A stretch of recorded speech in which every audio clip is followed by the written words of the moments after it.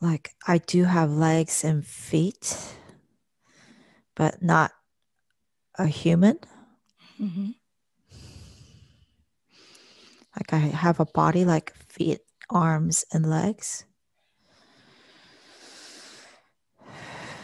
Does your body look similar to that of a human or entirely different? Mm.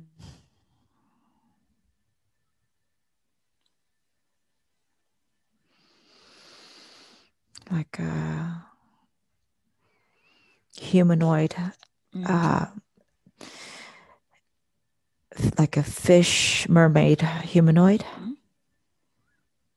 Describe your body. How is it different from a normal human body? So I have webbed feet and the hands are webbed.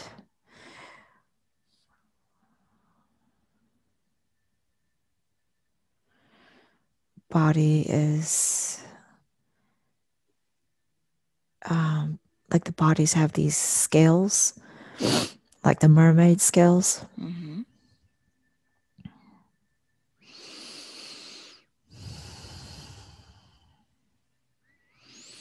And there's no hair on my head.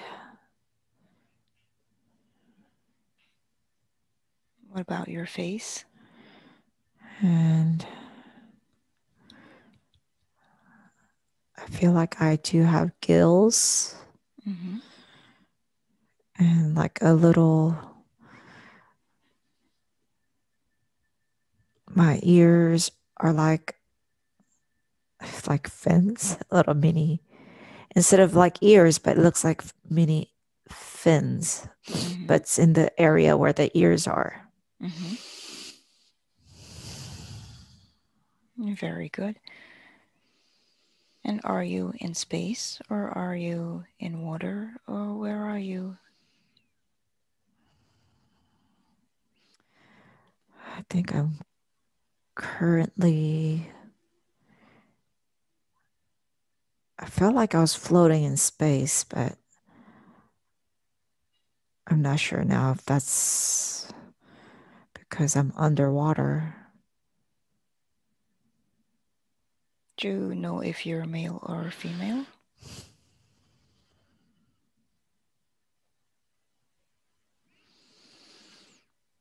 Mm, I feel like a male. Mm-hmm. Very good. Tell me something about yourself. Is there anyone with you?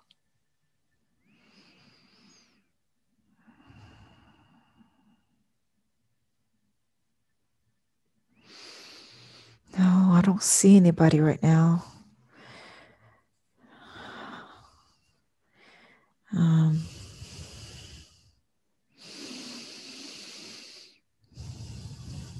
What are you doing here?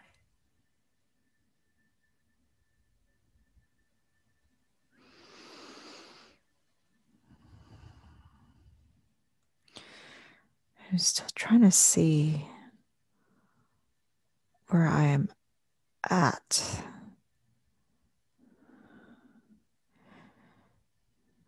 If I'm floating in space or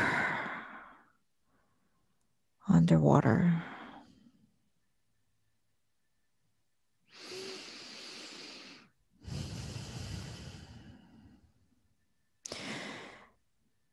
Can you take me a little deeper? I feel like I came Yes. out a little bit. Very good. Let's go deeper and deeper. 5. Going deeper. Taking a deep breath in and out. 4. Going deeper still. Allowing yourself to just let it flow. Taking in another deep breath in and out. 3. Going down, down, all the way down.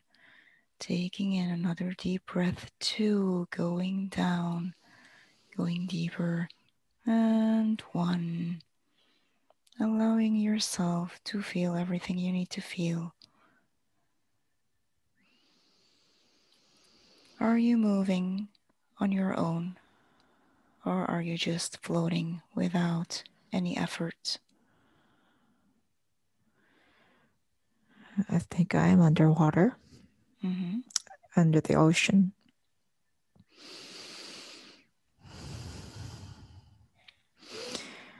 And like a mermaid, but just with 2 legs.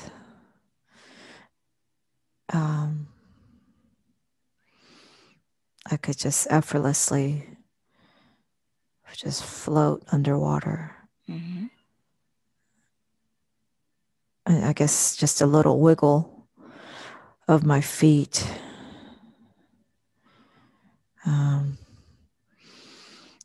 When I want to go somewhere, I just like how humans swim with the fins on, those flappers, the deep divers. It's kind of like that, but more of a, I guess, like a mermaid body, mermaid type of wiggle to the body.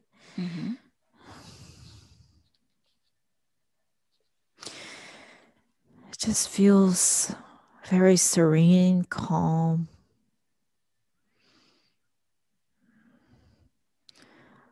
I see a few others swimming by. I think I'm still alone, but the feeling I get is there is no trouble here, no worries, very peaceful.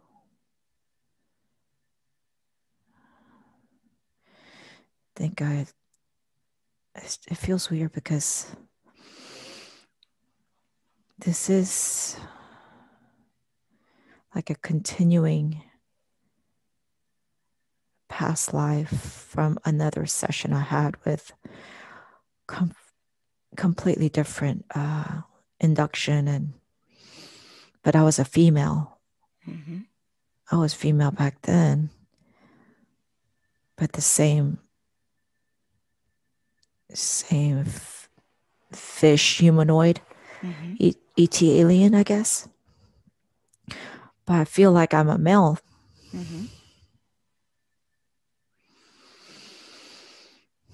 Is that female around here in your lifetime? Or is that a different time? I think it's different time.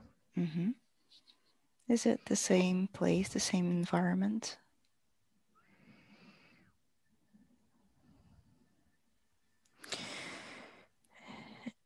It's the same planet, but it's a little confusing. It seems like it was the same planet, but it's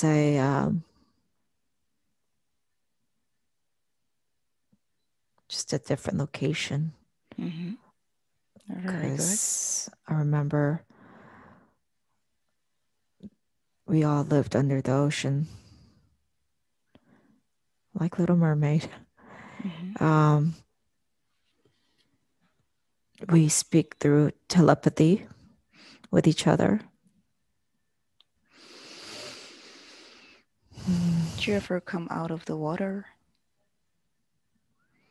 Yes. Did you ever walk on land also? But majority of time, you do spend time underwater. And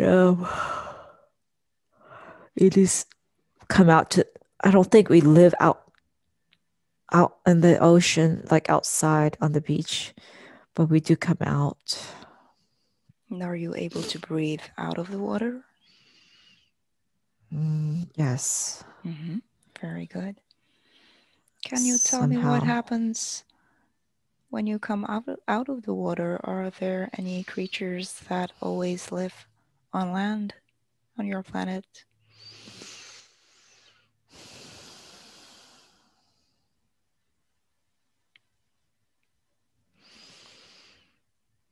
It's just I mean, I see little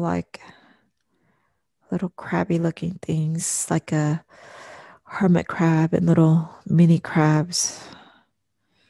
Just a very white, sparkling sand, very soft.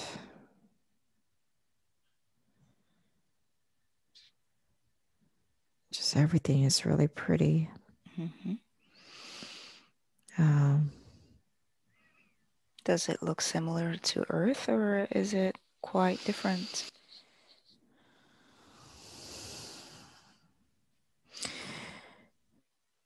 a little similar, but more like untouched. Mm-hmm. It's it's like very much like fantasy land if humans were to picture it.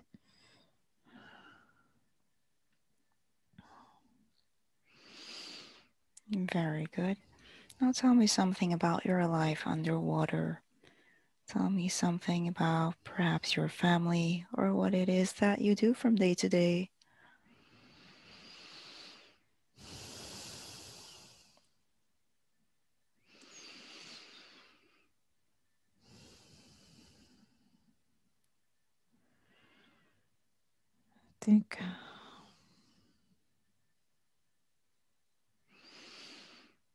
I think I do have a family and a wife and one child.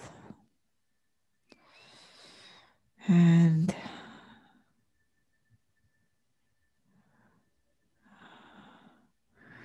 we harvest kelp. I think that's what they're saying, kelp. Mm-hmm. Kelp, like seaweed Mm-hmm. or some type of vegetation underwater to feed the family. Mm-hmm.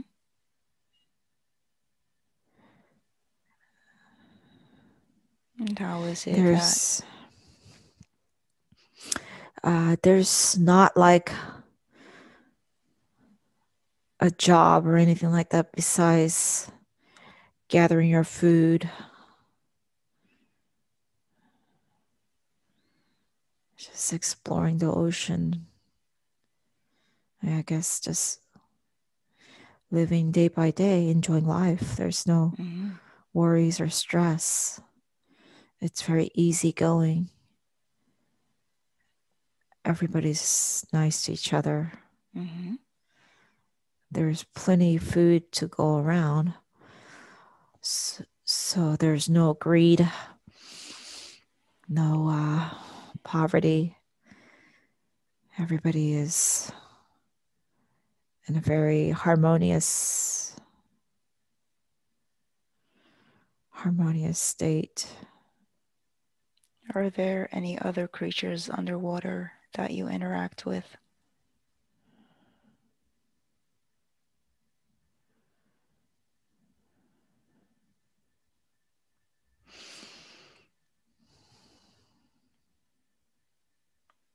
I think there are normal fishes and there are other sea creatures and animals like what we see in the planet Earth. Excuse me. But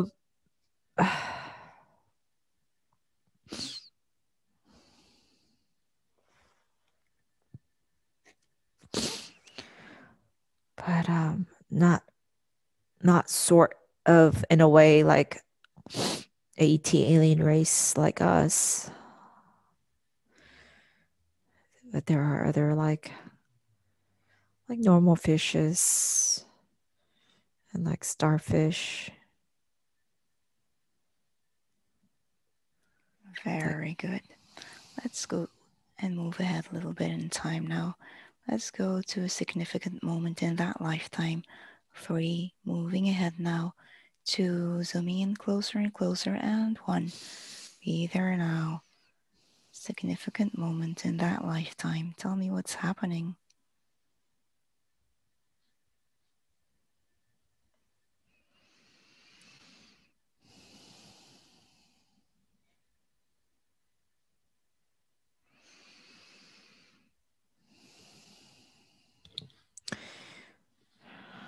not sure, but I think my wife is in bed dying, or she's in bed sick. And when you say bed, what does It's that look like like? kind of like carved out instead of a giant coral reef.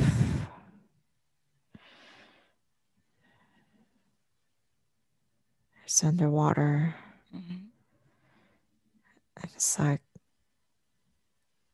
a coral reef, smooth, stone-like stuff that we lay inside. I see. What is happening? What is happening to your wife?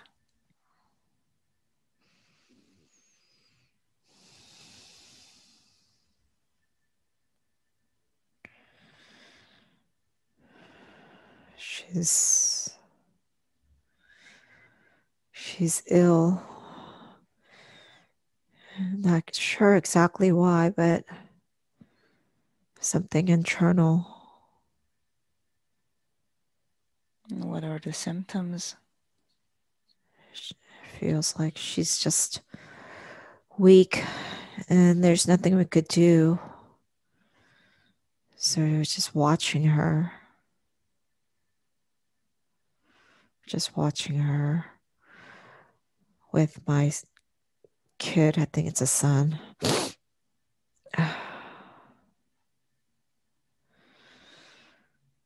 Just standing by her. Just kind of saying goodbye, but just accompanying her, comforting her.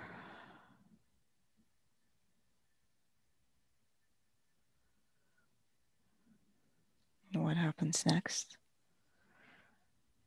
She just took her last breath and she's gone.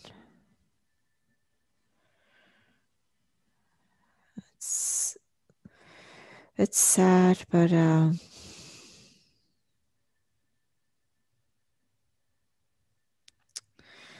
it's what I'm feeling is it is what it is.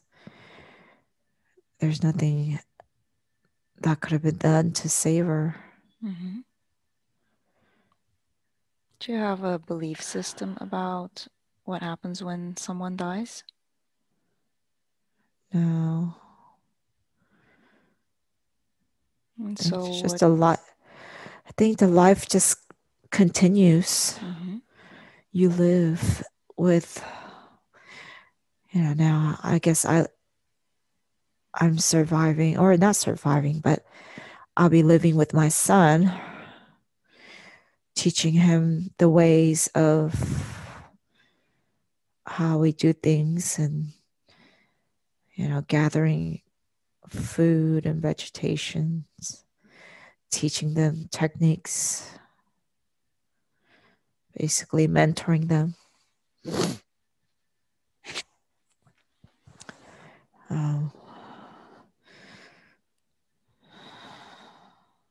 What do you do when someone dies? Do you perform some kind of ritual, funeral perhaps?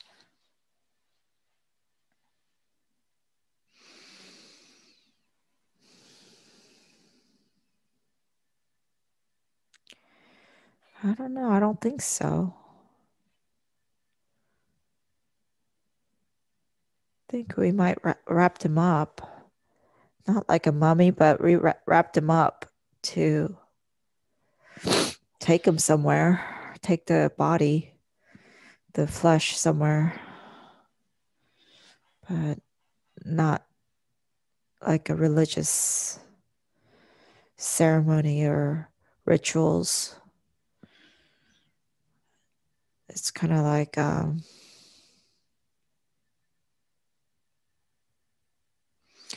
think that's why we just stay around and to say our last goodbye. And then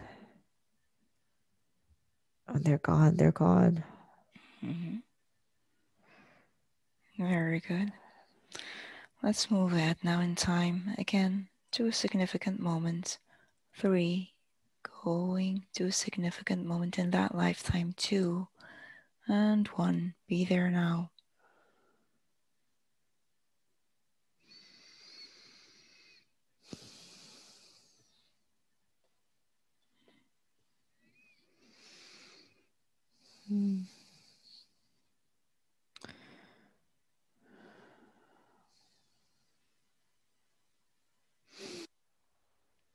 Right.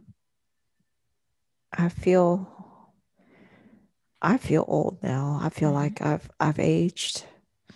My son's grown up to be a man.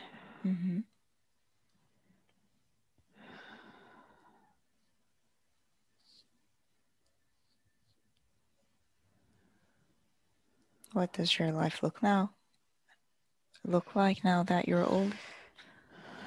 I'm just laying in bed or laying down.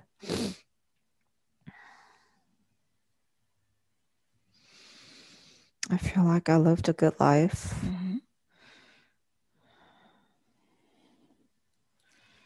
And maybe my son is doing the same thing. I don't know. This might be my deathbed. He's just looking down, watching over me. Is it just your son, or are there other people as well?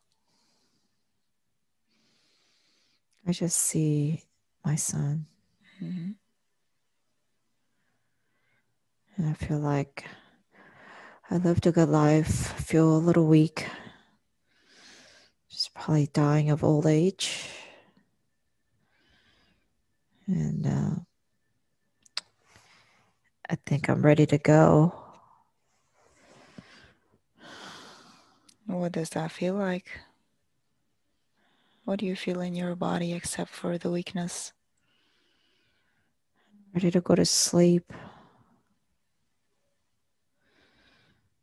Just relax and go to sleep.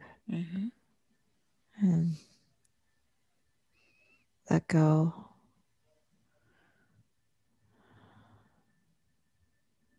Very good. Allow yourself to fall asleep now. And let go. And tell me what happens next as your soul disconnects from your body.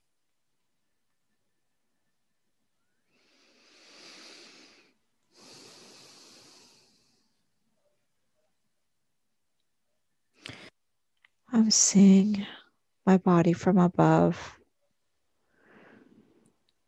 It looks peaceful. Like I'm sleeping.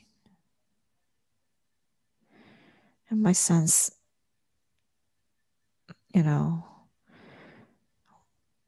looking above me of the physical body. And it just wraps me around with some type of wrap or a blanket type of thing.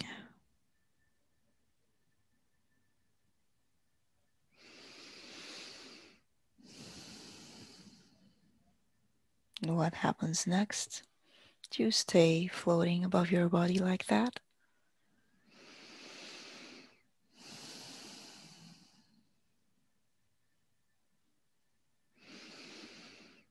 Yeah, I think I'm ready to go.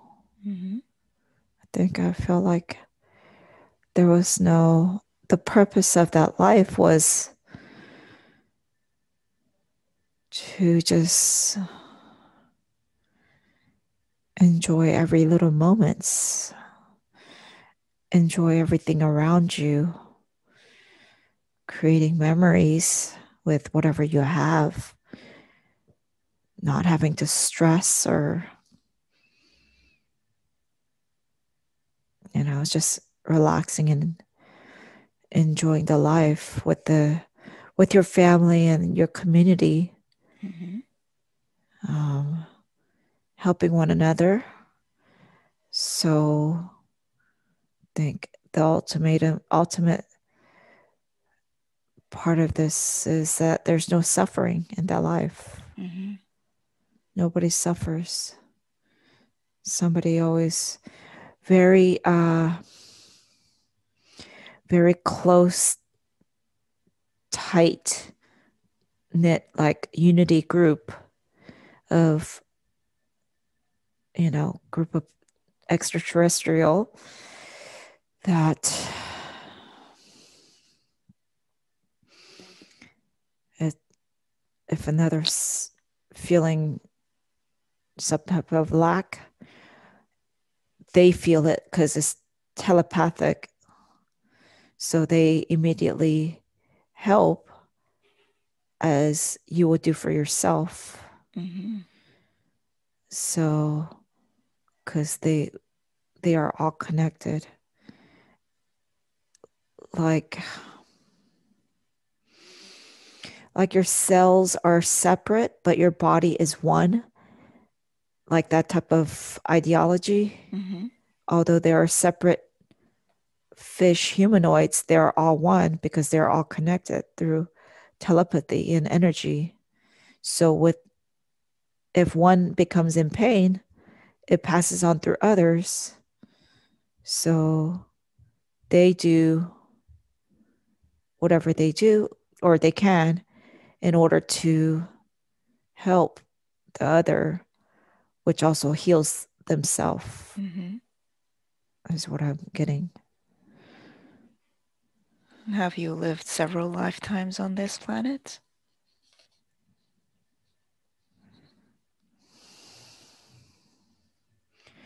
I see the number 3, so maybe 3 lifetimes. Mm-hmm. Very good. Maybe that's why I was a female the other time. Mm-hmm. And why is it that you're seeing this lifetime today? What is the connection for you in this current lifetime? I think the message behind it is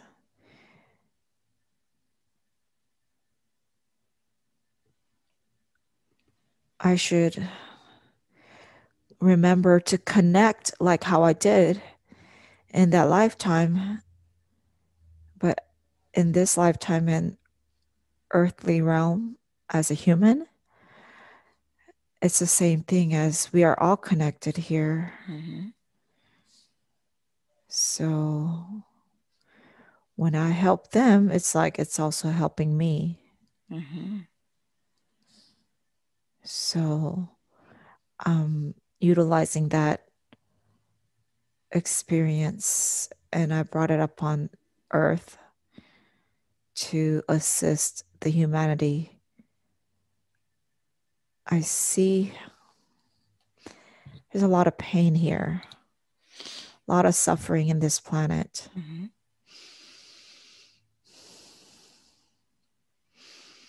So I was sent here or volunteered to heal the planet, but as well as the humanity. And when I do that to them, they'll be recharged and they'll be grateful and they want to repay back. And that becomes like a domino effect. Mm-hmm. So to do it to others. And that's what I'm supposed to do here to teach them to be, to God, well, I guess, yeah, to teach them and to lead them how to help one another once you've been healed. So Mm-hmm. I I'm the first, I guess I'll be the first head of the domino. Uh-huh. And then that will continue on throughout mass millions of humanity. Mm-hmm. And that will help heal. That would help heal people, the humanity, which helps heal the planet. And the ones that heal will shift into the higher dimension. Mm-hmm. And And this is what is needed during this ascension period right now. Excellent. And as you are now in the spirit realm after this lifetime, tell me what happens next. Where does your soul go after this lifetime?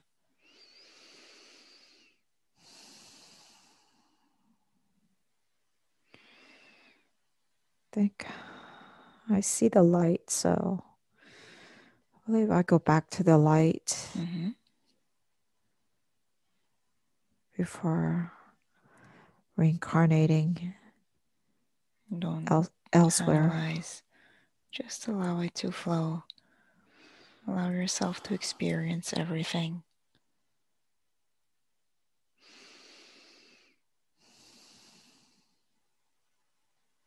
What happens next?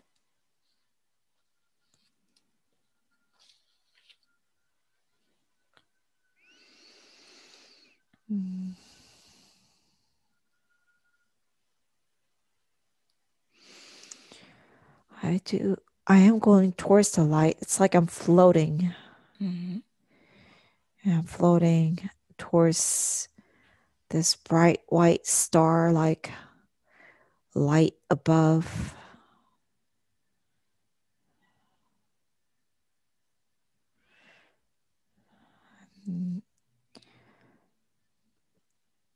It's like a portal, like a door opening, but in a bright white light. And I just entered, and then the portal or the door closes. And then what? Are you alone here? No, this is like the dimension where all the souls hang out. It's just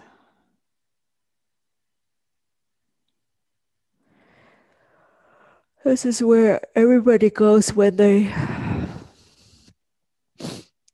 exit the life of whatever the experience that they had. It's just, if some people want to call it the heavens, this is where God's source energy is. There's the council. And you go do your reviews of your life that you just left. And this is not to do any type of punishment, but it's just going over the things you've learned, the things that you experience, things you felt.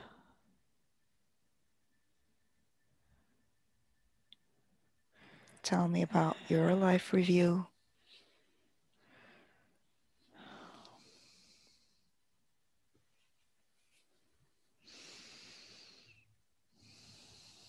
It was a very serene, good life. Nothing to worry. There's no danger. There was no stress. It was easy flowing life. Maybe that's why I went back there 3 times. Because the life there is easy. There's no suffering, no hate, jealousy, no, killing one another. You just die when you're ready, right? When it's your time, or when it's your time. Whether that being illness or some type of accident, when it's your time, you die. So I can't really say there's like grief. you do miss them when you die, but there's no grief or heavy sadness. The emotions aren't extreme. There's no extreme happiness or extreme sadness or anger. There's joy. There is, it's like the planet I just left, they don't understand hurt. They don't understand pain because if anything happens, they all jump in to help. So nobody ever have to suffer. Mm-hmm. So, you know, it's not like it was boring, but everybody was in a very harmonious state.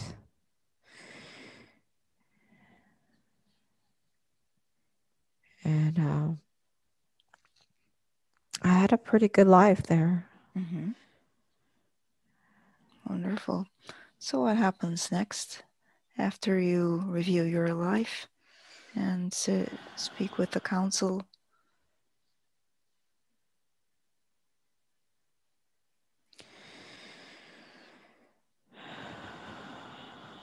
think I'm not think I take a break before I choose another life or another incarnation. Mm-hmm. Why do you take a break?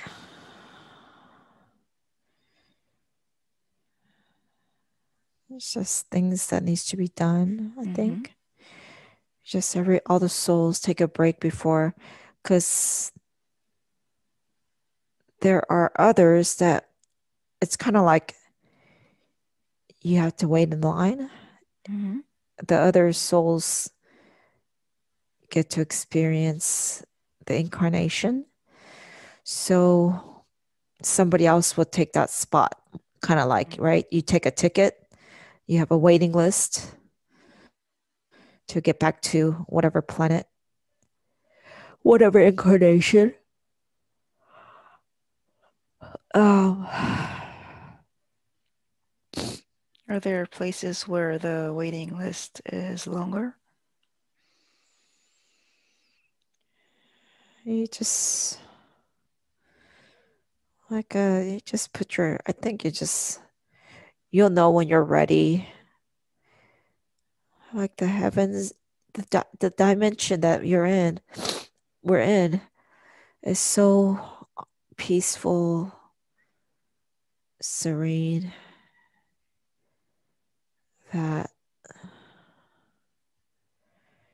you kind of, I don't know, I guess you have to have a little itch to get back to have an Mm-hmm. experience, or you have to volunteer, or you unless you want to volunteer.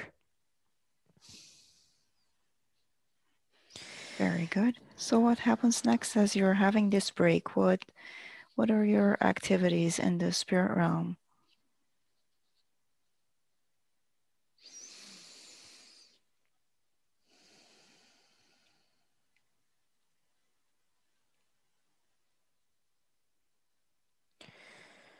Just help around with the things. It's like if I want to go read a book, because they have informations Mm-hmm.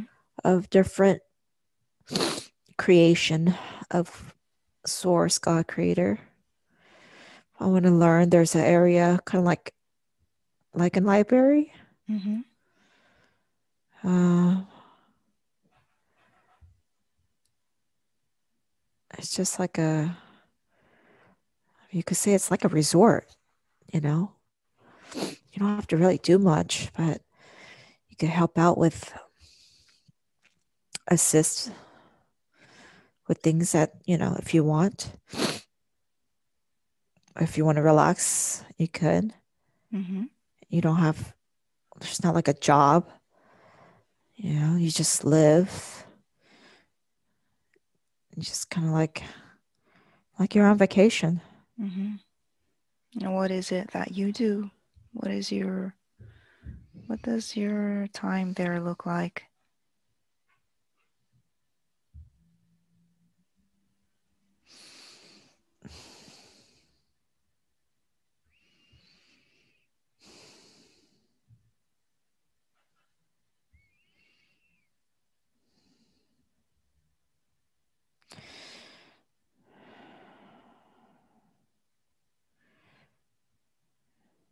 I think I'm writing a story or writing a book of the life I just left. Mm-hmm. So that could go into the collection Mm-hmm. of the library or others could read about. Mm-hmm. I'm seeing myself writing, and it looks like it's going to be made into a book. So I think that's what's happening.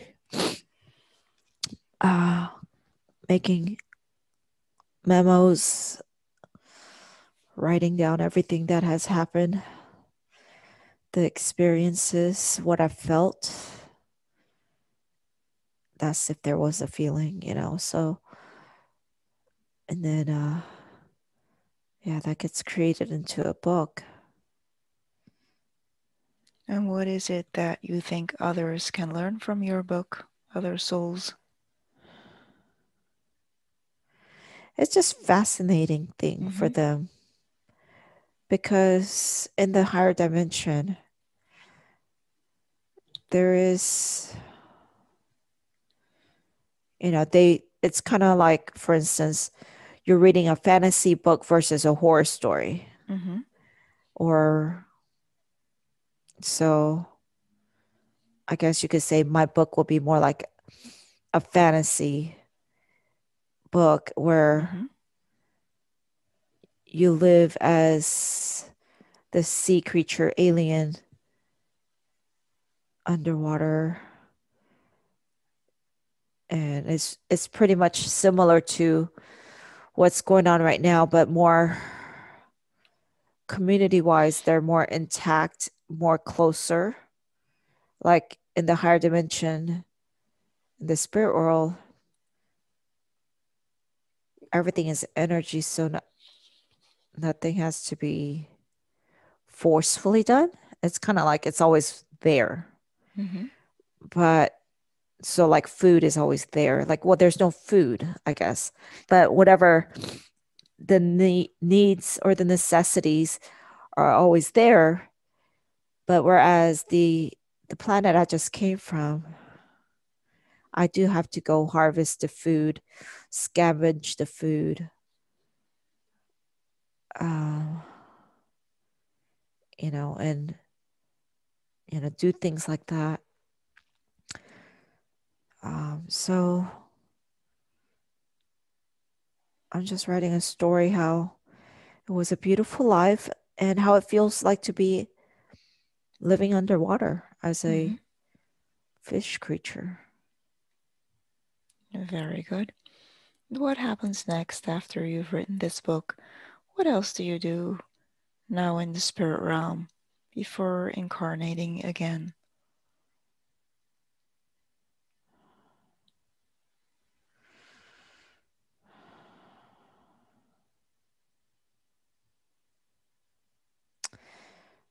I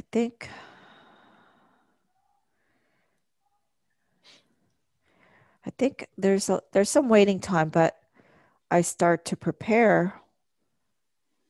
There's some preparation, which is a process for my next incarnation, for wherever I want to either experience or volunteer.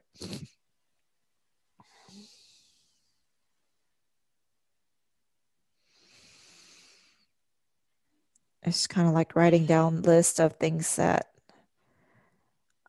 where I want to go, what I want to experience, who am I going to be, like who's my family, What are the what, choices that you're making? yes, like I'm creating basically like like a movie script, right? Like Mm-hmm.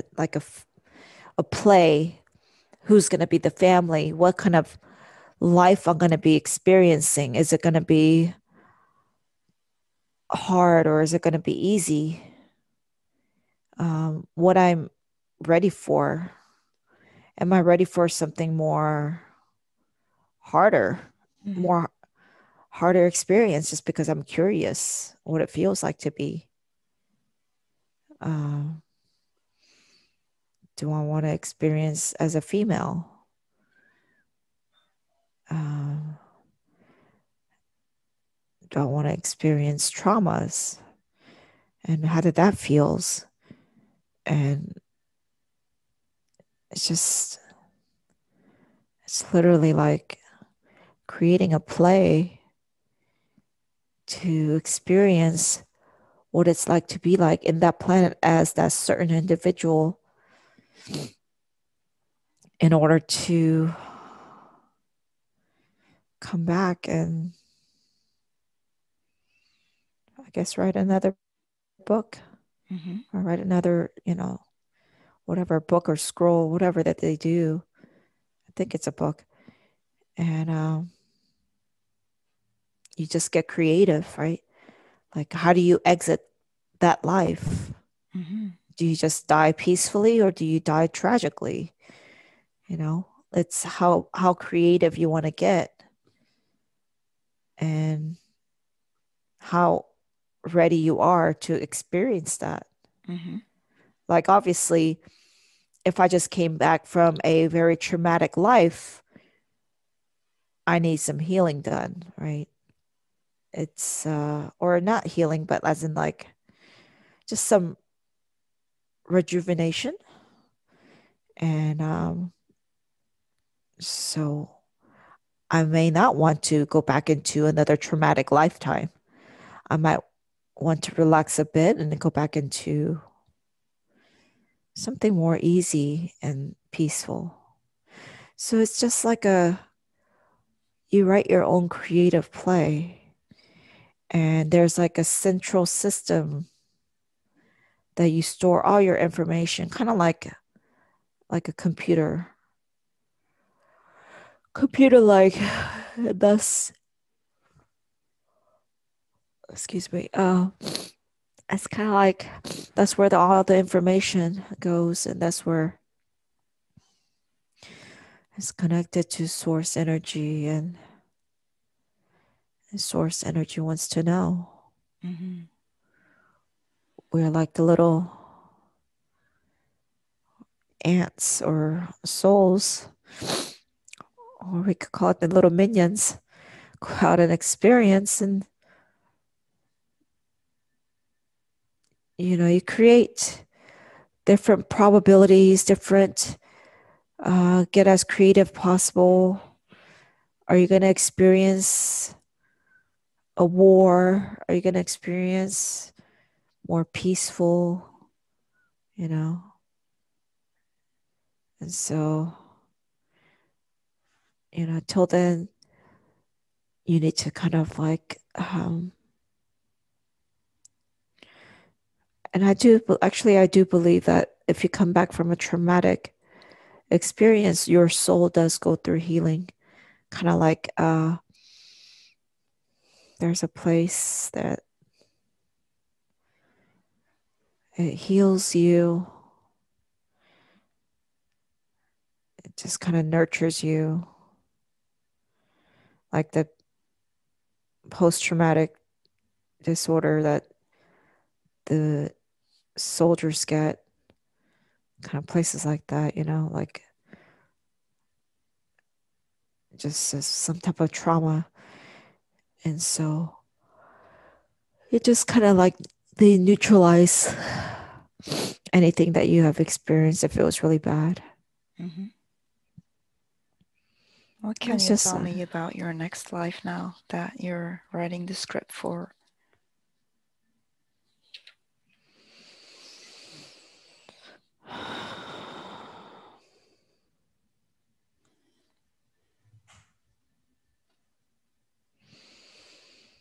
hmm, I'm not exactly sure. Do you have some options, or are the options limitless? It's limitless. Mm-hmm.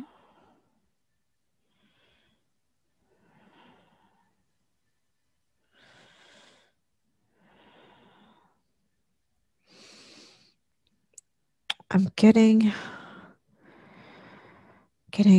preparing to come to Earth is Mm-hmm. something I'm just kind of picking up on. Have you ever been to Earth before?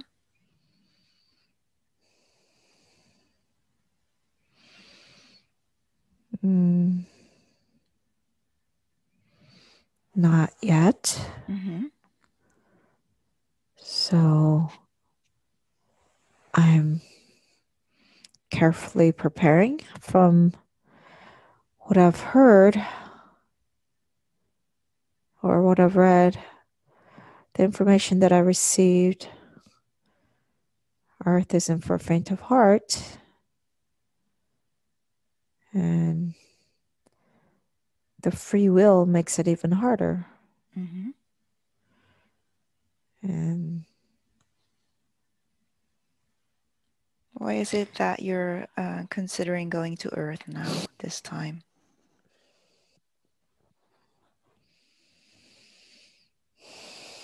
I feel like it's my duty to I volunteer. I feel strong enough that I could go help the planet. Mm-hmm.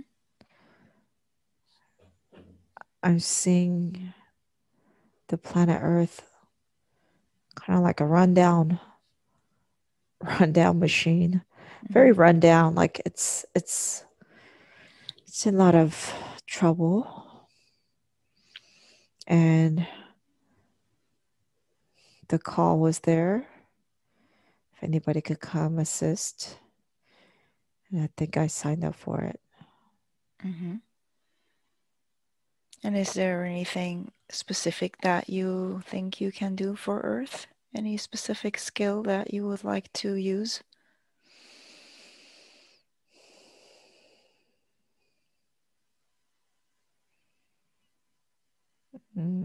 I think that I feel that the experience I just had from this previous life and maybe the lives before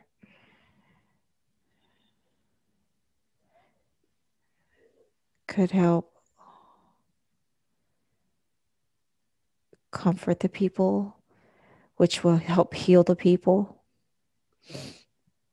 Mm-hmm. teach them, how to unify, Mm-hmm. um, teach them the techniques that when you stick together, it's more powerful. Mm-hmm. So not one single person is left behind. Mm-hmm. You help the others like you're as you were help yourself. And in that case, there's nothing that could destruct that unity, which becomes the ultimate power.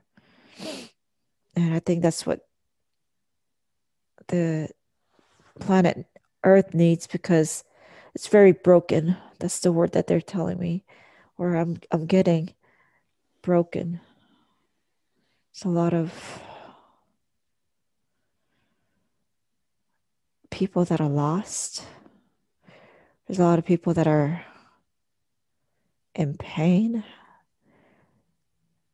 suffering, confused. Uh,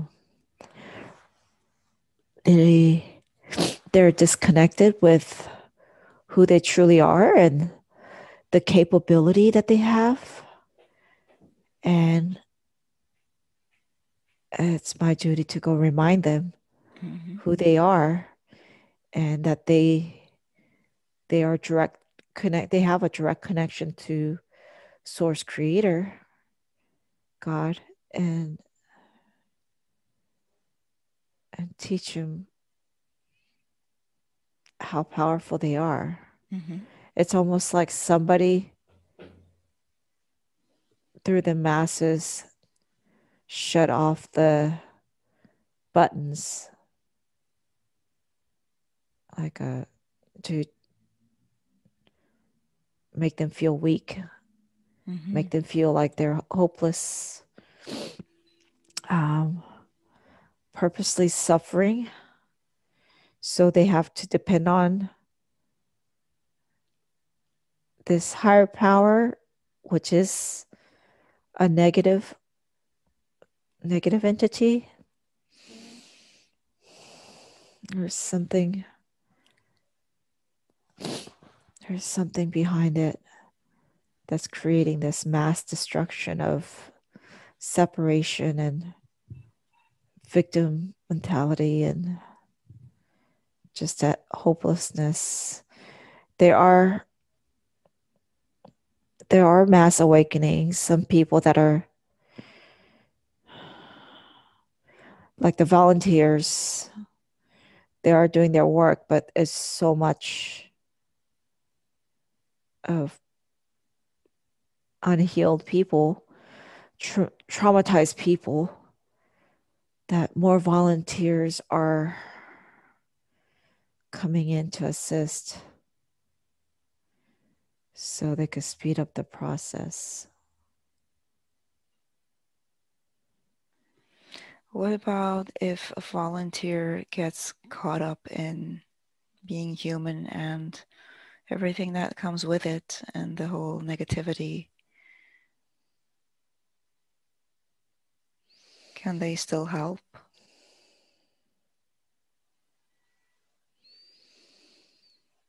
That could be possible, but they have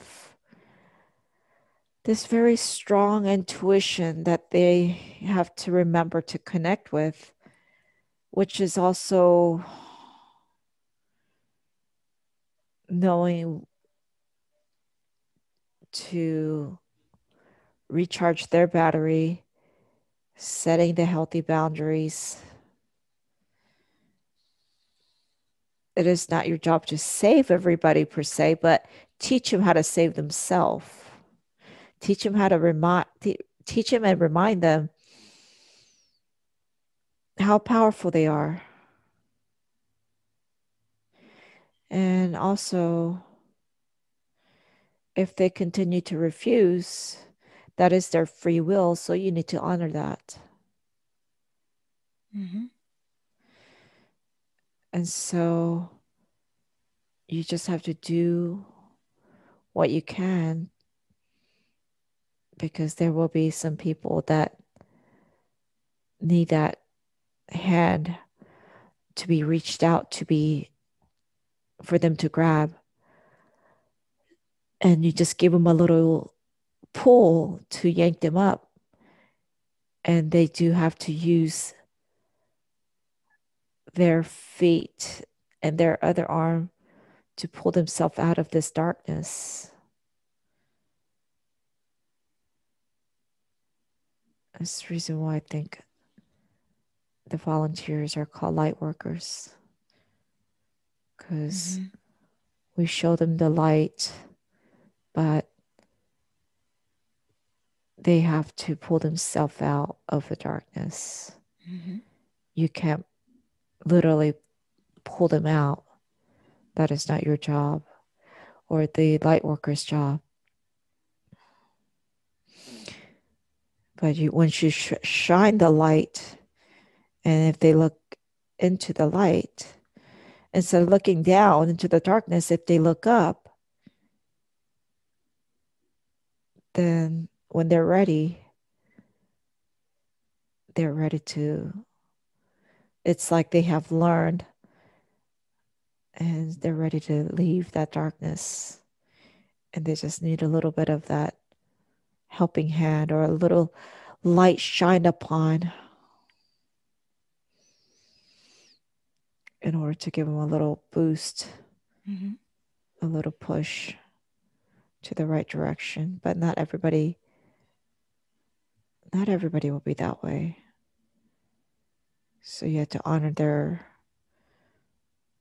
their current situation and move on to the next. And people that are in need will cross your path.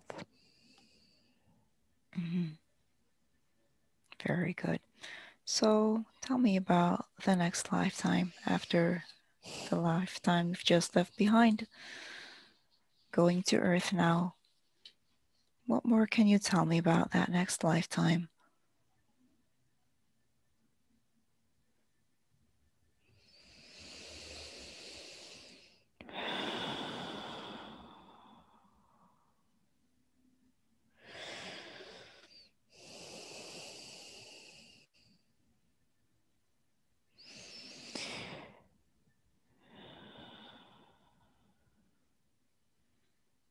Are you going to choose a human body? Can you count me down to another lifetime? I'm going to count you down to another lifetime. Am I going to count you down to the next lifetime or any lifetime? It's any. Any lifetime. Yeah. Very good. Moving ahead now to another lifetime that you need to revisit today. 5, floating and drifting through space and time. 4, allowing the images to come. 3, connecting with the emotions and all the information. 2, zooming in, getting closer and closer now. And 1, you're there now. And tell me what comes to mind.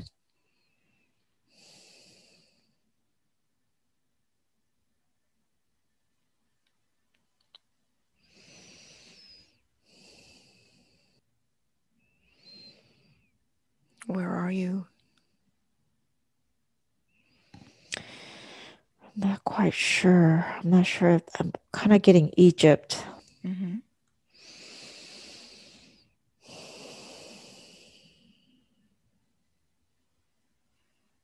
Tell me what you experience in Egypt. Did you see anything?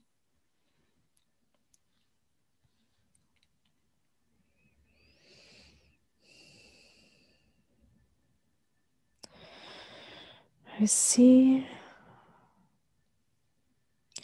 like a sand on the floor, like that golden beige brown sand.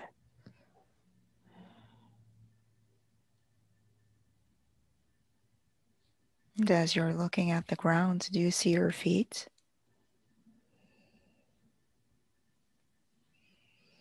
Mm-hmm. Just wearing some type of sandal type of shoes. Are they male or female feet?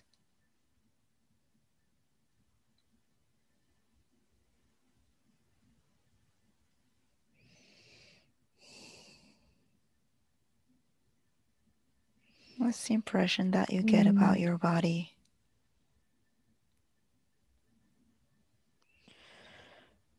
Feel like male. Mm-hmm. How Of old would you be approximately?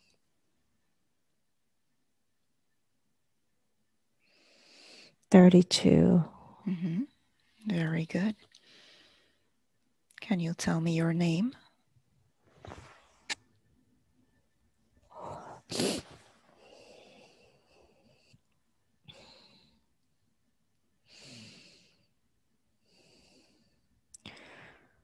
Zohar?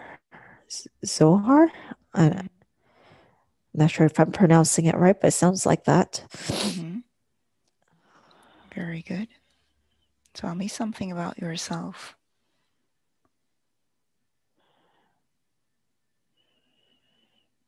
Um,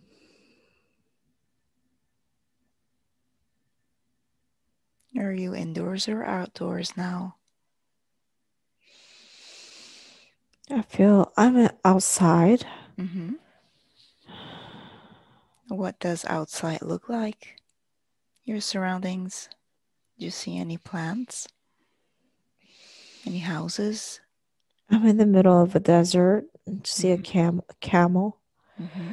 I see a pyramid. I think it's Giza. Mm-hmm. Um, I don't know. I feel like I'm just standing there. Mm-hmm. Um, What are you wearing today? I have this like linen type of flowy, like a wrap all over. Um, like a robe type of. It's like in multiple layers. Mm-hmm. It's multiple layers, but it keeps you cool Mm-hmm. because it's like linen. I have a headpiece, like a made with cloth, but looks like a donut Mm-hmm. wrapped around above my head. And there's a piece hanging down, kind of like rectangular behind my neck, down to both ears, kind of covering the back part of my neck from the sun. Mm-hmm. And some type of a leather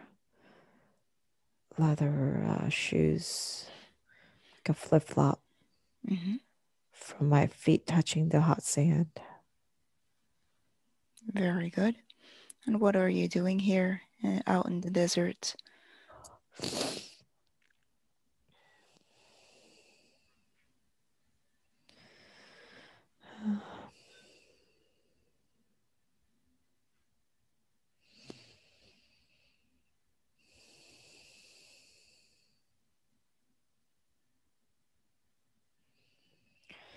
I don't know if I'm waiting for something or I'm supposed to be go looking for something. Just standing there. How are you feeling as you're standing there?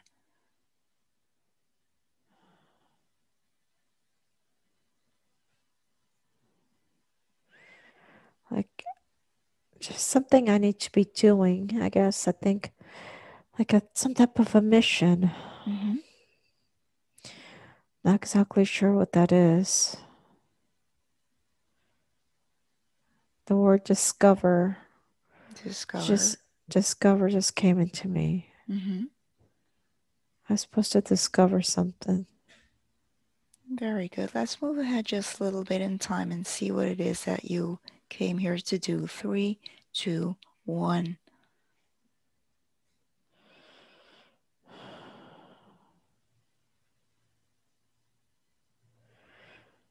Um,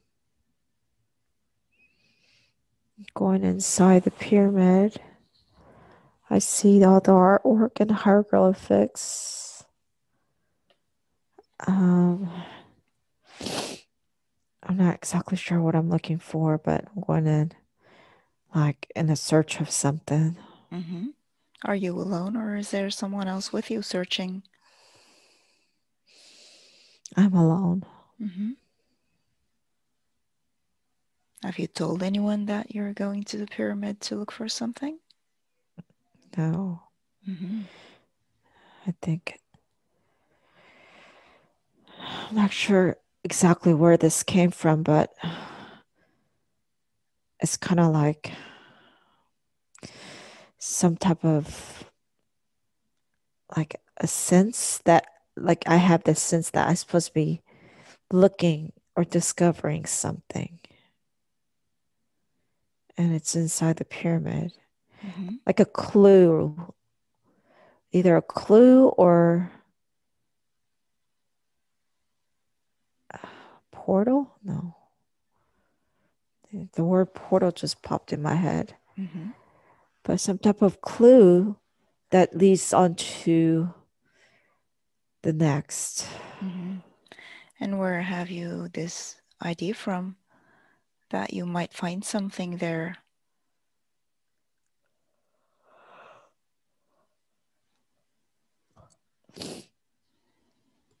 Um,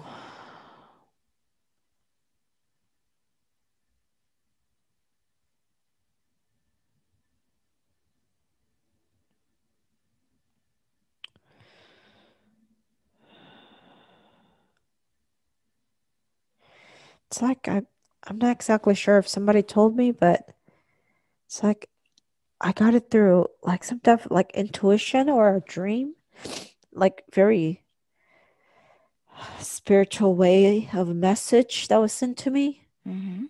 And it just suddenly I have this feeling to go into to the pyramid to look for this clue. Mm-hmm. And so just following the intuition. And And did you happen to live close to the pyramids, or did you have to travel a long way to get there? I think I traveled a little bit because I brought the camel. Mm-hmm. And I noticed there was some stuff lugged around the camel. So there was a little bit of traveling involved. I don't think like for days or stuff like that. Um, Very good. Tell me what happens next now in this pyramid.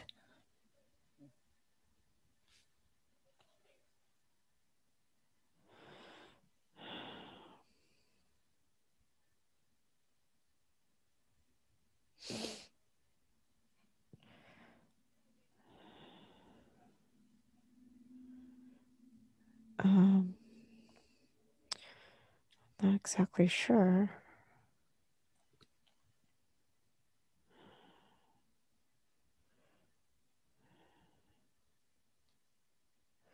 It's like there's some truth, some type of truth or the clue that I'm supposed to be looking for. It's like I don't know it, but if I see it, I'll know it. Mm-hmm. It's kind of like that. Very good. Let's move ahead now. Moving ahead in time until something important happens to you in that pyramid. 3, 2, 1.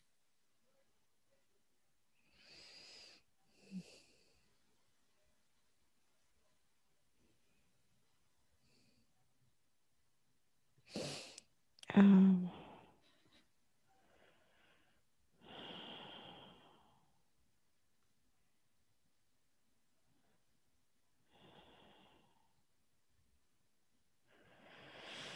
I don't know. It's just I don't see anything anymore.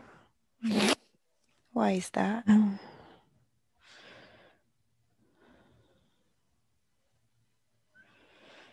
I think I just kind of lost it. Mm-hmm. Just Just reconnect.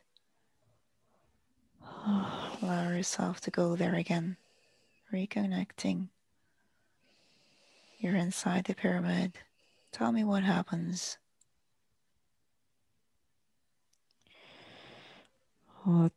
with the candle because it's dark in there, Mm-hmm. or like a torch. It's like I'm reading through the hieroglyphic writing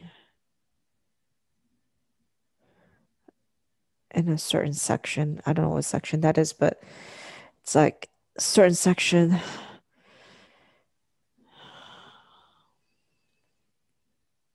Are you able to understand what is written? Yeah, I believe so. Mm-hmm. I think there is. This just suddenly came into my mind, but there is a message there how extraterrestrial are visiting or connected to humans. Mm-hmm. And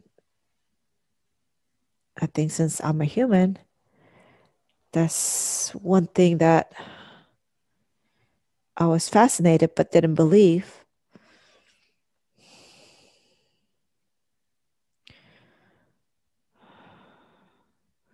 The blue avian just came into my mind.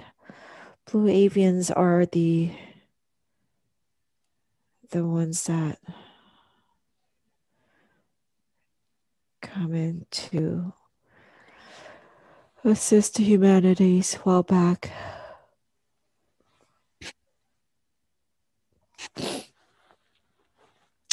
I think there's something that I'm supposed to find out. in order to get a clue, and then that would help me understand for me to continue on my mission. That's what I think it is. Mm-hmm. It's almost like I'm looking for this missing puzzle. What I'm feeling as a human, I feel like there's something that I'm here to do, Mm-hmm. but not exactly sure what it is and who I'm connected to.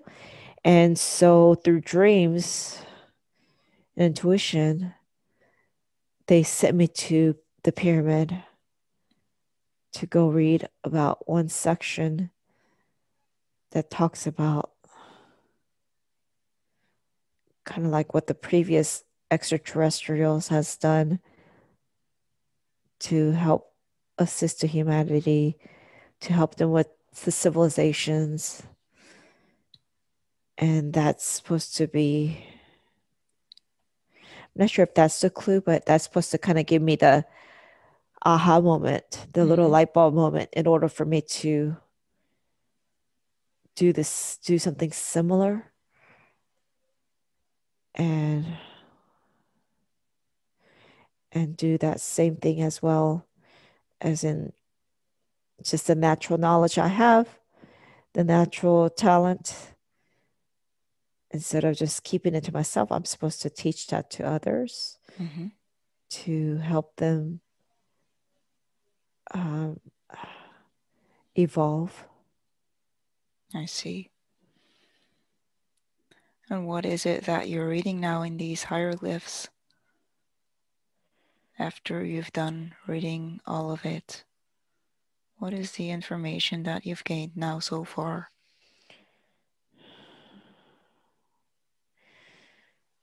They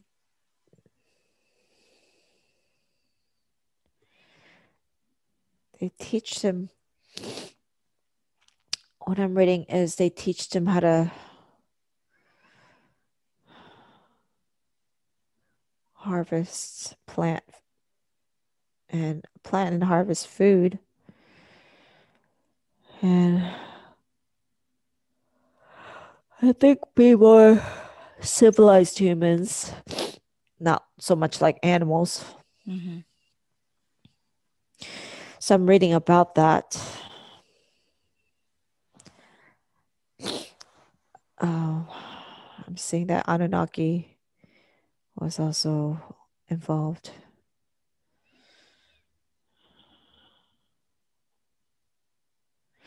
So it's like I have some talent that I was born with, and I'm just naturally good at it. So I'm supposed to gather a group of people and teach them all that. I think that's what I'm getting. Mm-hmm.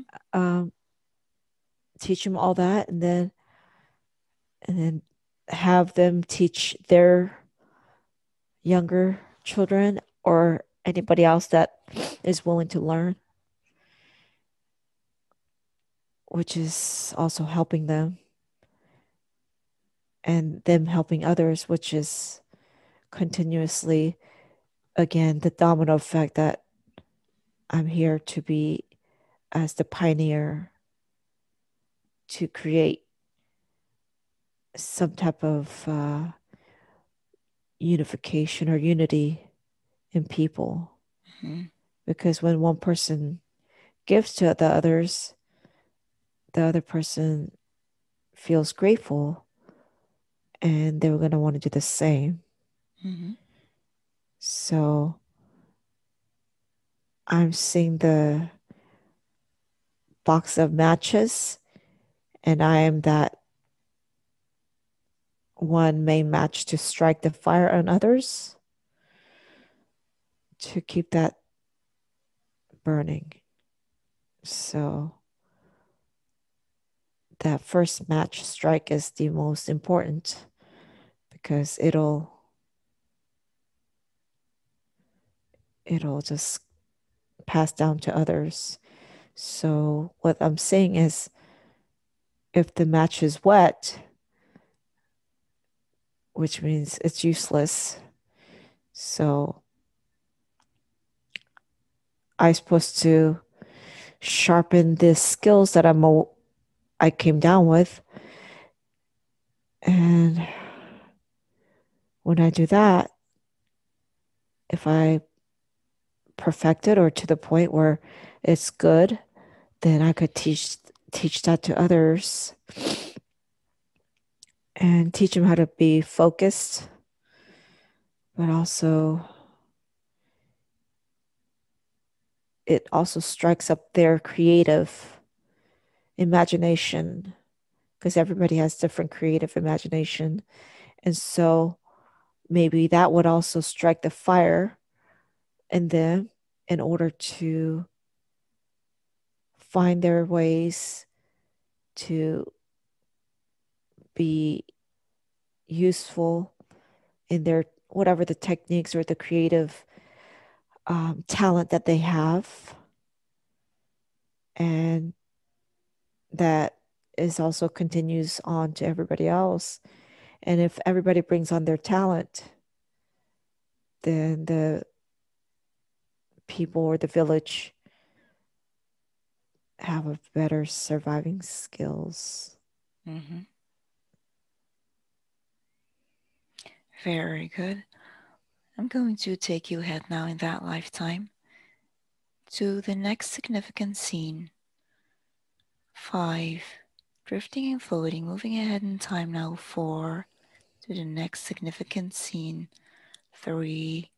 Able to tell me all about it. 2.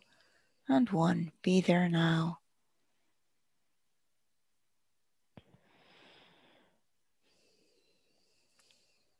Where are you?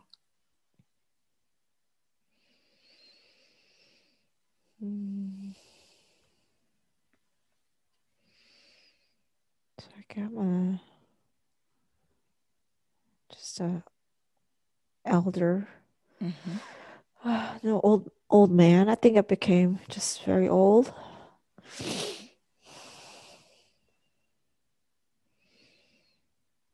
I'm like in some kind of like a they would call it farmers market, like a some type of village market.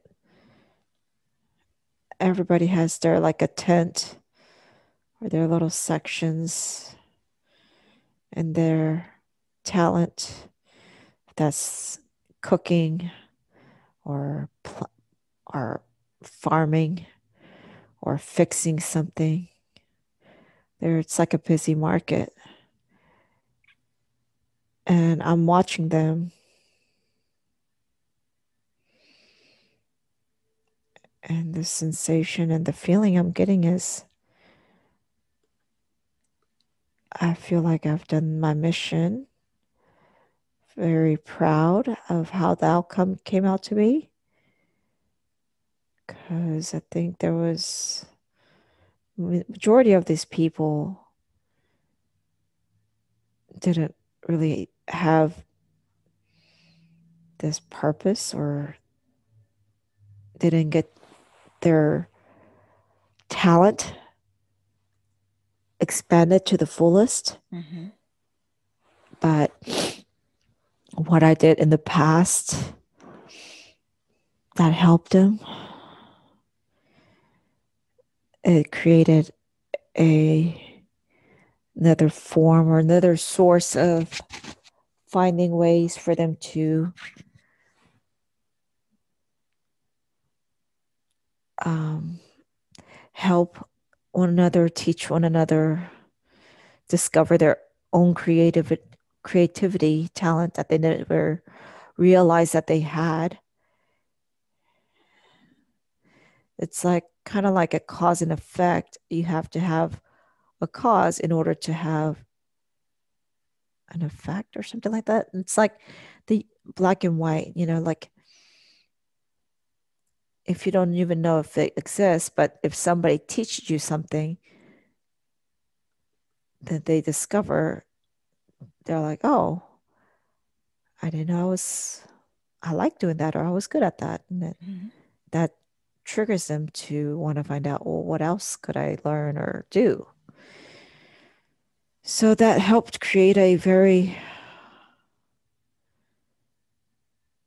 big village market. And I feel like I'm the respected elder that people look up to. Mm-hmm. And how did you bring about this market? What have you done to create this platform for people?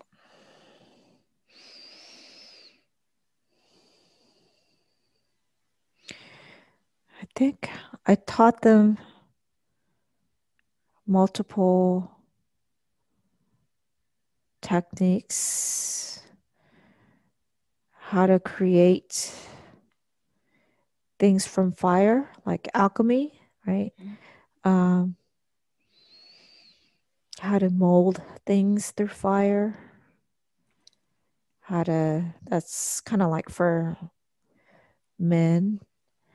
And then I also taught other people how to plant seeds and farm properly without killing. Those are just some of the few things that's popping into my mind. I also taught them how to be nice to one another. And if one is struggling, then we all jump in to help that person, and that person will do the same. So, although I taught them talents and skills or created a some type of spark to bring out that creative talent and skills out of individuals, I also taught them how to work together and build a stronger village by thinking everybody as a family. Mm-hmm. So there's no jealousy or lack. Everybody, it's not like there's money that needs to be paid in order to get it. There's a trade, kind of like they trade the items or services, but you don't ever have to pay for it. Mm-hmm. So everybody has all the resources that they need without having to worry about not being able to afford anything, because the talent that they have could be also used for everybody else. Like the farmers need tools, so then the farmers will give them food to, vice versa, that kind of way. Right? There's some type of exchange, and both are benefiting from it. Mm-hmm. But that was also taught through helping one another, and it's kind of like, you help another, you get something good back from it too. So everybody wins. And that mental, that aspect of thinking, that mentality helps them also be in happy, harmonious, joyful, um, very close group of people, which is actually equals to just like the planet I just came from before incarnating Mm-hmm. there, because that's how they were. So I brought that technique and I taught the humans the exact same technique.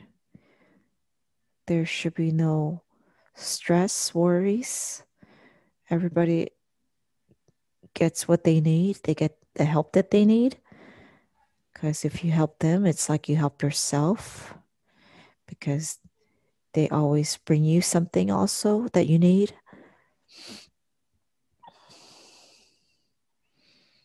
And so it's teaching them how to love one another. And there's no condition. It's all unconditional. There's condition is taught. So by the way, I have taught them by helping one another, no matter what, is teaching them a lesson of how to be unconditional. Because you help them, that also helps you. Mm-hmm. And that person would always come by to help you as well. There's no, since I give you this, you owe me this, but you need this as well as I need this. And one day I will need whatever you could offer. And so there's just no lack mentality. So that created a very strong, and I think this is just a small village in the Egypt somewhere. You know, it's not, we're not talking about a big city. It's just a small group of people. Mm-hmm. And they're just having to survive. And this will probably grow into a tradition, and their children will learn this technique, so on and so on. So, you know, my mission is done here to the purpose that I was here for. Mm-hmm. Very good. And as you're in this old age now and feeling fulfilled and feeling that you have done what you came here to do, perhaps you can tell me a little bit about that life that you've led so far, the type of upbringing you had. Perhaps you had a family of your own.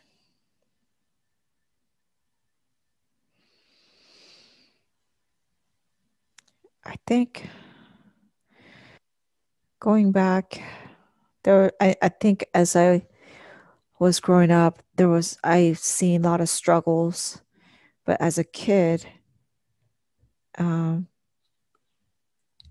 I was too young to have people listen to me. So, but deep in my heart, I knew there was something that I knew I needed to do when I get old enough. And that's something that I didn't know what it was. I knew there was a mission or something that I needed to do. I couldn't quite understand or pinpoint what that was. And so when I got old enough, I think probably in my early 20s, I think, because I think I was 32, I start kind of living, doing what I've been supposed to do, but it was just continuously bugging me. So, like, because I'll get this like a nudge, like, you need to do what you're here to do. And when I feel that, my mind is also saying, well, what is it that what I'm supposed to do?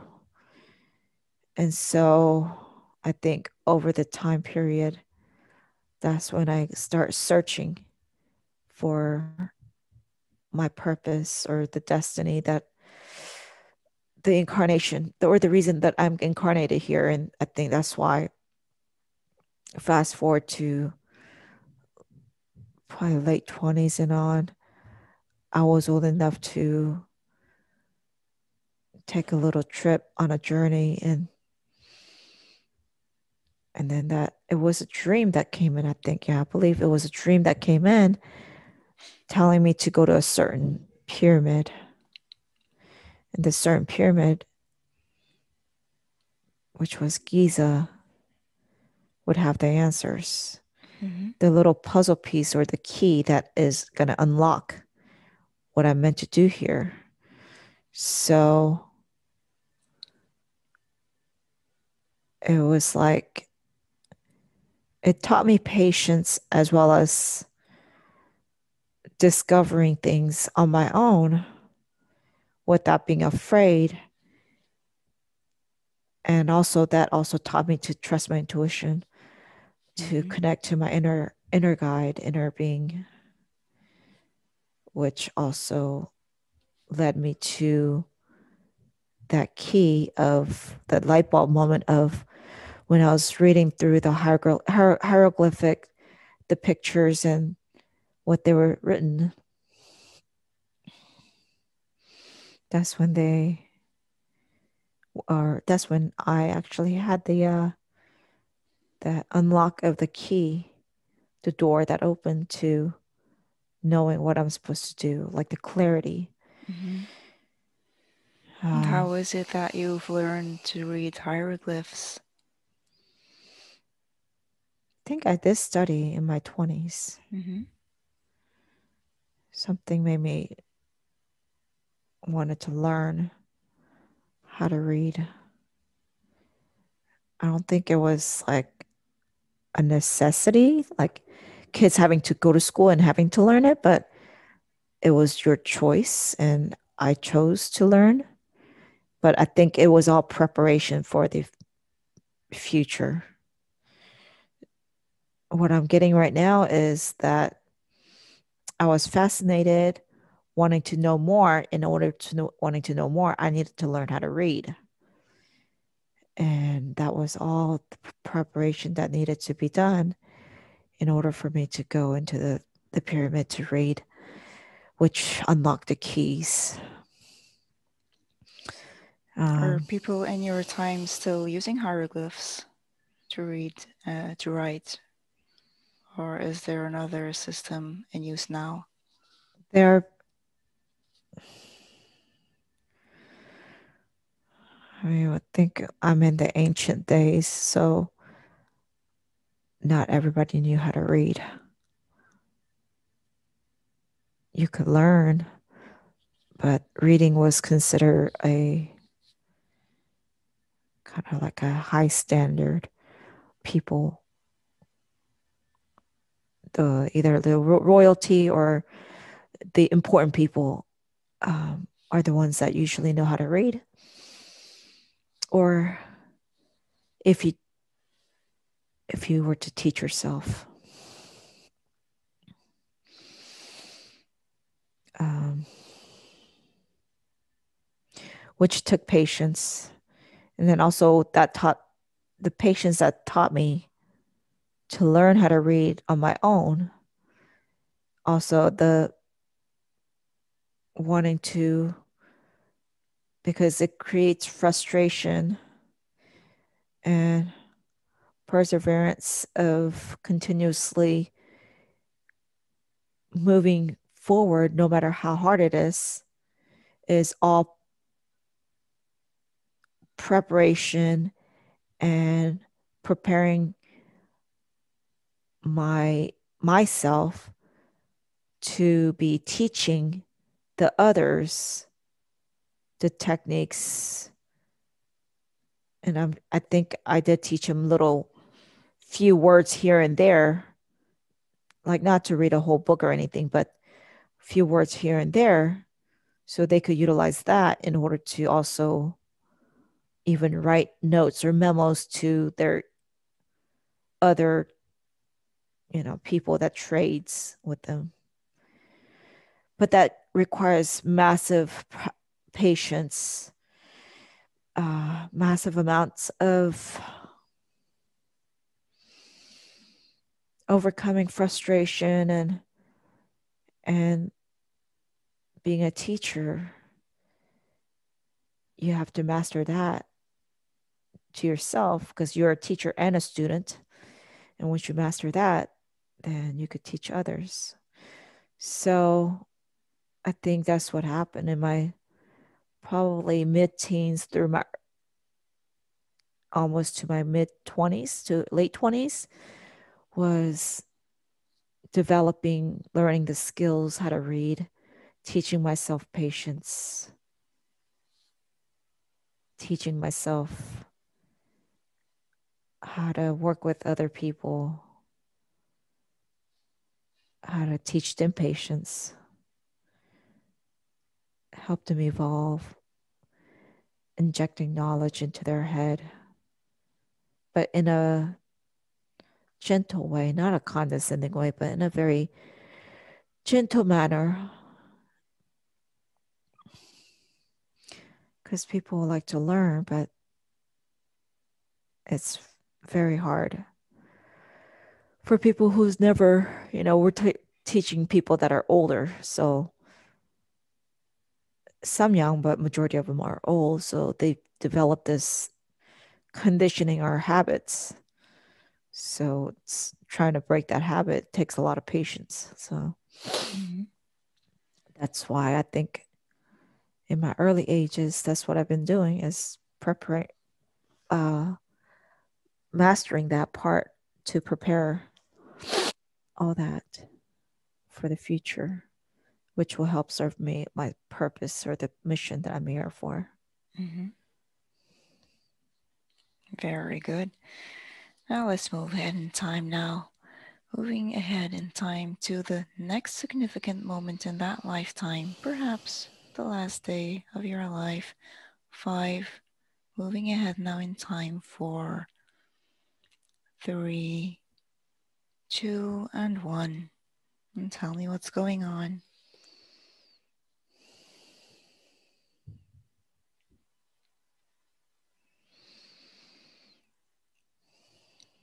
I'm looking at from above, so I think I left the body, so I've died. Can you see your body? Mm-hmm. Just laying there like I'm sleeping again. Mm-hmm. And what happens? Just very peaceful. I see a bunch of people around me. Mm-hmm. I'm like looking from a bird's eye view, so they're all, I could feel them, how grateful they are. Um, they're sad, but not in a bad way. They're just, they're very grateful. Mm-hmm. They feel full in their heart for how far they have become. Because I helped them lead the way and helped them discover all these talents. So I think they're preparing to do a bit, proper burial and like a coffin type of thing. Are any of these people your children, perhaps?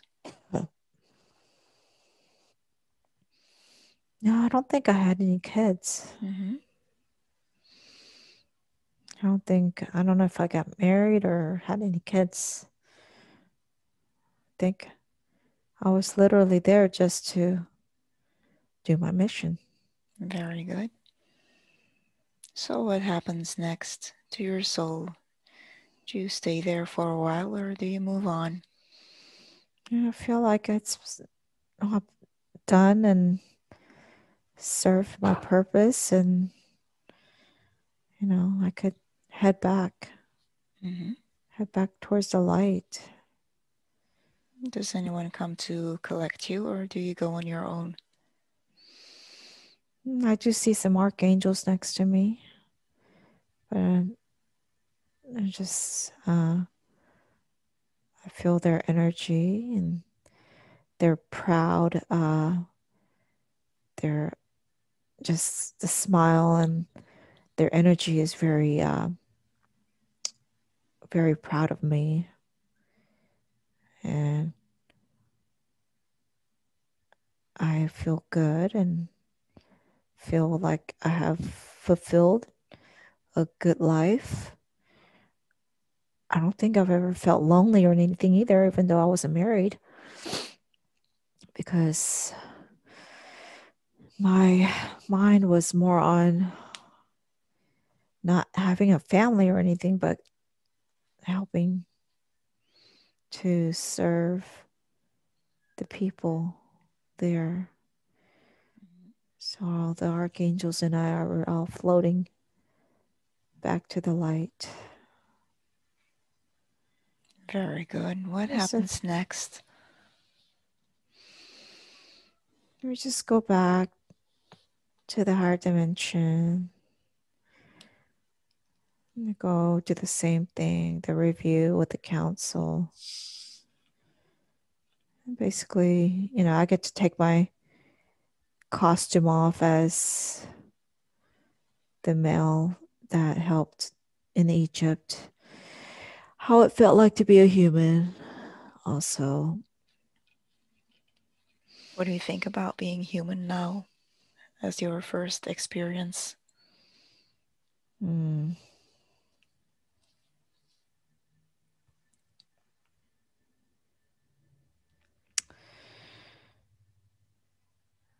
Um, the life back in that lifetime is simple, but definitely more difficult because they don't realize the power that they have. They don't realize that they're always connected to source, whereas any other souls in any different planets, they all do know. Mm-hmm. But as a human, due to the free will, as soon as you incarnate, you don't feel, you don't know that intuition is your guide. Mm-hmm. You don't realize you have psychic gifts and all that powers and the third eye. And so it's kind of like not abandoned, but they feel like they just have to survive on whatever they can, like an abandoned child, so that's the hard part being a human. uh, you don't know that you're always connected. They're always guiding you. You're just thinking you're making it up, so And I, now, as you look back upon that life, how do you evaluate your performance?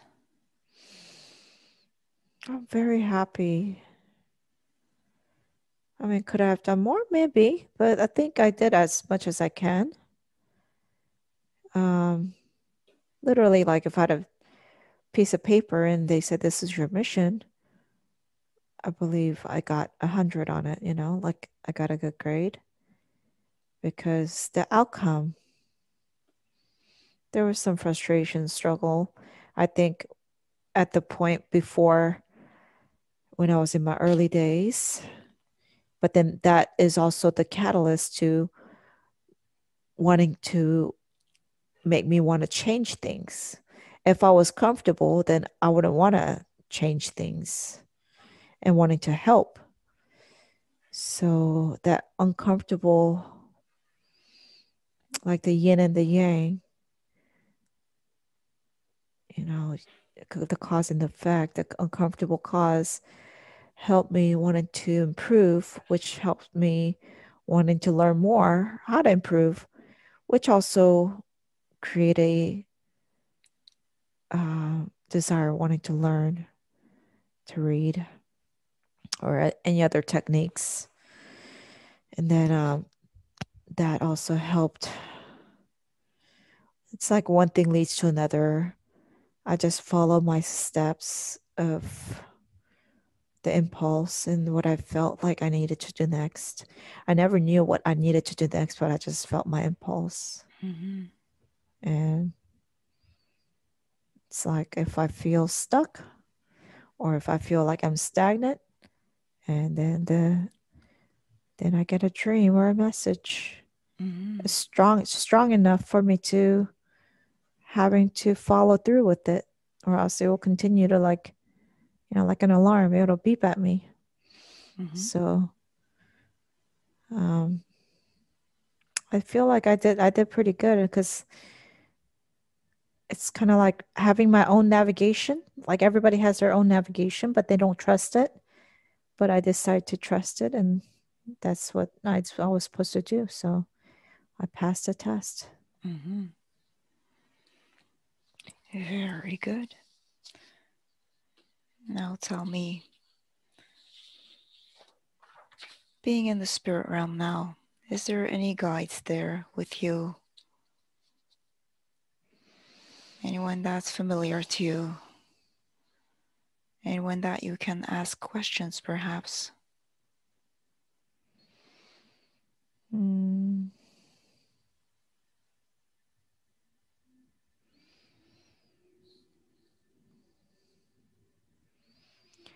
Not anybody in particular, but Archangel Michael is right there with me. Mm-hmm. I think I might be able to ask him. Very good. Connect with him now and see what he says. And if you have any questions, you can ask them.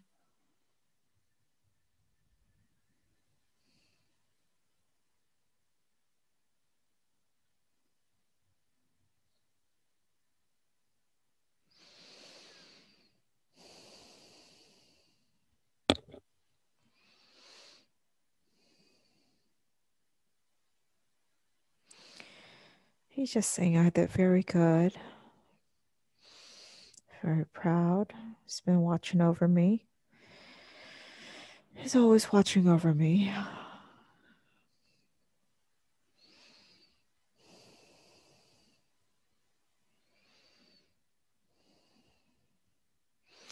As he just mentions that just like him, as a leader of all the archangels and the angels, I was the leader in that crowd.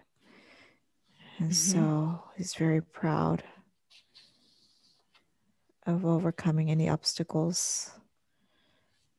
Because I believe I did have things that would have just obstacles that would have just made me not lead towards that path.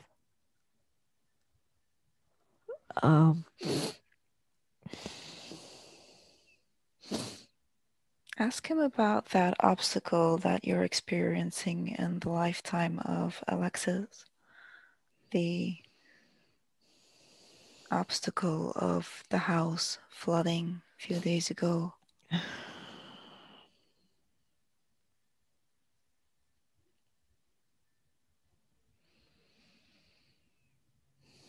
Why did that get in your way? He's saying that this helped me overcome no matter what type of natural disaster that is out of your control. Will help you strengthen and overcome, which means this taught me even more how to go with the flow and staying in the high vibration and positive energy, knowing that I'm protected by the divine, even though it seems as other people would think unfair or victim mentality.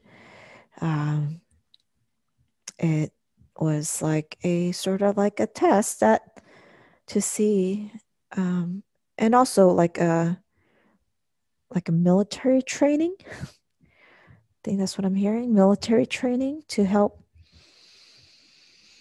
overcome any disaster, no matter I could control it or not. And also knowing how to handle the aftermath disaster in a calm manner, not freaking out, but just rebuilding and sharing the story. I don't know what happened. I think my internet got disconnected. Yeah, I lost you. Yeah. You were talking about I think I was about the the disaster. flood. Yeah.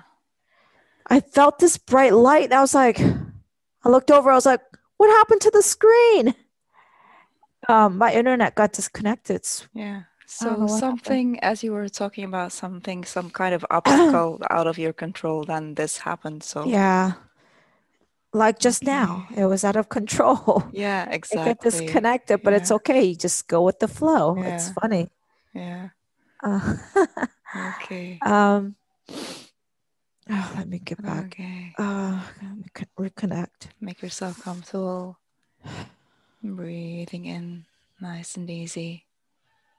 I'm going to count you back from 5 to 1 and see where you'll go. And perhaps we can do a scan of your body afterwards.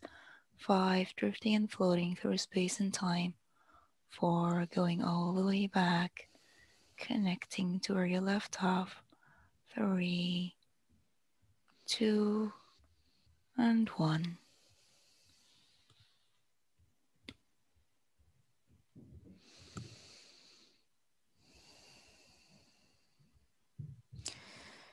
So he's saying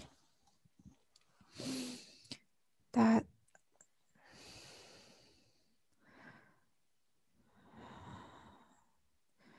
there are many directions in life. So learning to be flexible, and that'll help with ease your mind. I think that's what it was supposed to help me learn, or not necessarily teach me, because I did kind of go with the flow, but it was like, like a test to Mm-hmm. see if I truly, because I never had such a natural disaster happen before, so this was a big deal. So it was a test, and he said that I passed. I did good.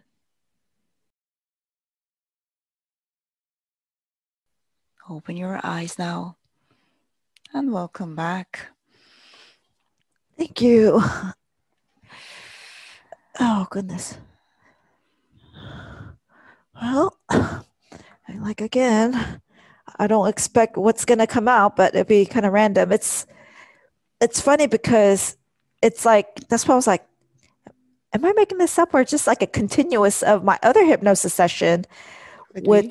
which was the beyond quantum hypnosis. Mm-hmm. Um, so um, I had 2 sessions there for myself, and it was kind of like the second session with the guy that I was doing with. When he took me, I went to the Egypt, but I couldn't kind of find other story, so it kind of got stuck. Mm. So I remember we just kind of left that scene and went to somewhere else. So it was like we kind of went back there, but then this story continued a little bit more. But then the difference, I knew this was different because there was a flow to the story, even Mm-hmm. though it's a different lifetime.